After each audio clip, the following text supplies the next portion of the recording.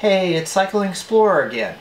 Today I want to talk about carrying items on a longer bike trip. What to bring and what to use. A lot of people use packs attached to bikes.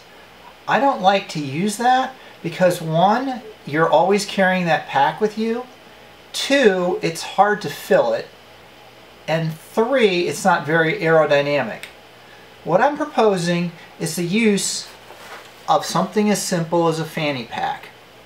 I happen to be using this one by Outdoor Products, which I picked up at Dick's Sporting Goods about, a year or so ago. And the nice thing about this is there are 3 different compartments in here that you can use for just about anything. This is the current fanny pack that I'm using. I'm going to start on the sides. There's 2 little small packs, and inside them I have 2-ounce jars that I got from the Container Store, and inside that I have some syrup that I will talk about in a different video. I usually use those for longer rides. The front, I have my key, some ID in case something happens to me or whatever.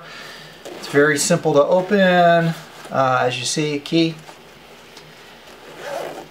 The middle one I use for my cell phone, which is great in case I need to call somebody, or my GPS, because I'm always tracking my route, how many miles I've gone, how fast I'm going.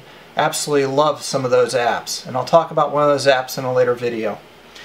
And then the main compartment, which I carry a spare bike inner tube. Very, very important in case you run into an issue and you have a flat.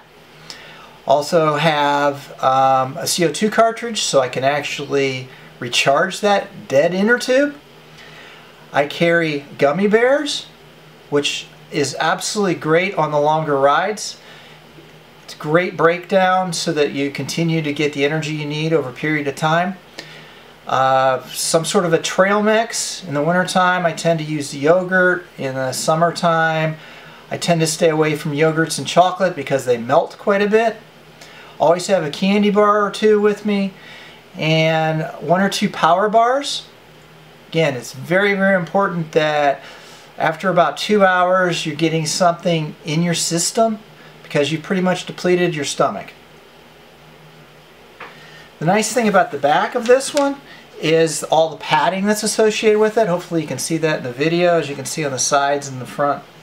And on this side, great padding so it's not destroying your back.